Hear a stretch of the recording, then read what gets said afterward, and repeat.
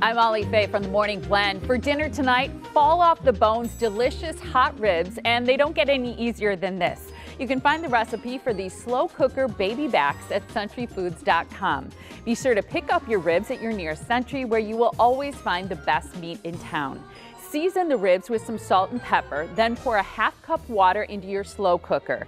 Layer the ribs into the crock pot and top with sliced onion and a clove of minced garlic. Cook on high for 4 hours or on low 8 hours.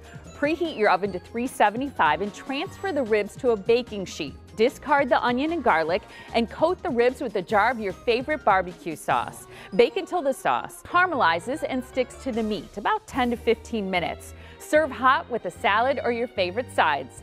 You can find this recipe and great deals online at SentryFoods.com, and be sure to click on What's for Dinner.